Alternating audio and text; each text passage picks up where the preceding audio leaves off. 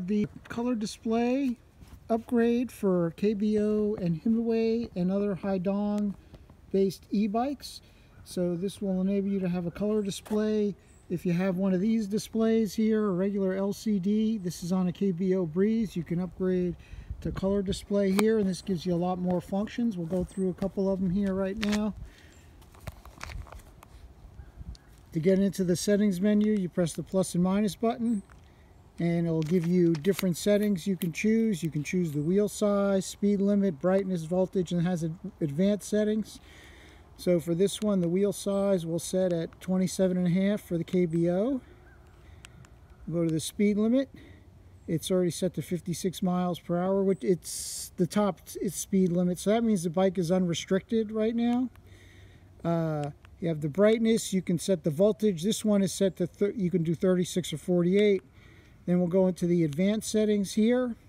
Okay, the speed sensor is basically the accuracy of the speedometer. Assist number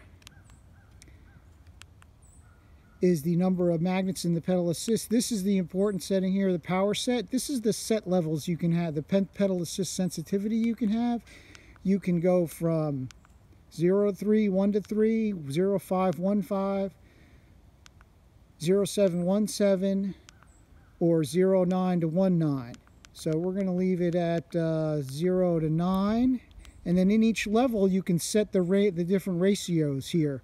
So you'll see level 1's at 25, 2 at 34, and so on. To get them at, we're going to just leave it here for our testing today. And we're just going to go through each one. We're going to put 9, sorry.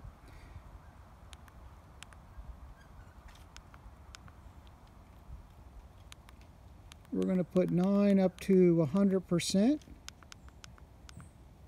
There we go. And then we're going to go, the current limit is the current of the controller, so this one's maxed out at 25. I think the controller is only 22 amp on a KBO anyway. But this one here is the percent display of the battery capacity when you look at it, so you can do percent or voltage. So we're going to set it to voltage, and then we're going to go back, and then we're going to exit out of the menu here. And then, so important, up see at the top, it's 52.2 volts. So this is important when you're riding. Some people like to see voltage as opposed to percent, because the bike will cut off at about 41 volts. So it gives you a good idea when the battery is going to cut off. And then you can cycle through the settings down here by pressing the I button. You got your odometer, max speed, average speed, time you've been riding, and the trip meter, which you can reset. So that's nice at the bottom. And then this one, it's still the remote is a 4-button remote. The power button's up at the top, but you press the plus button and the headlight will come on. You see the display dim. Now the picture's going a little wonky, but headlights on. And you also see that this display will still work the brakes correctly. The brake light will flash when you hit the brake lever. And so that's it. That's the key display. It's a KD718, and you can use it on KBOs, Himiways, and other Haidong based e-bikes. Hey everybody, it's Max. So we've attached a little bit of footage at the end here just to show you the difference between the displays and live performance. So there's 2 clips, and you'll be able to see the difference in both displays' functionality live on the bike. You'll notice its speed upgrade if you're using this on any KBO or Himiway bike.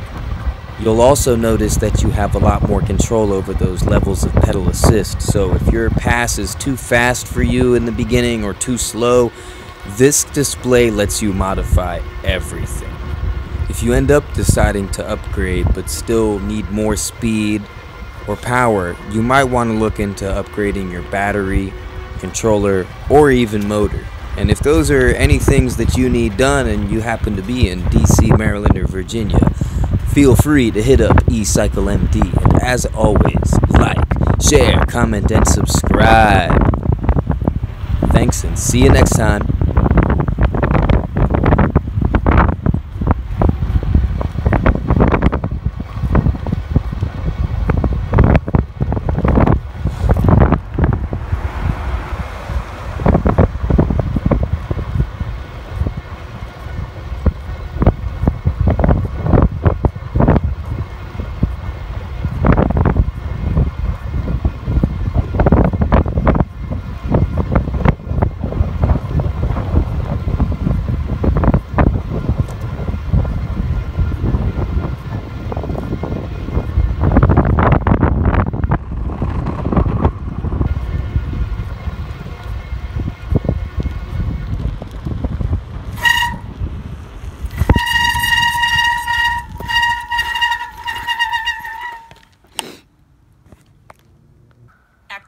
started.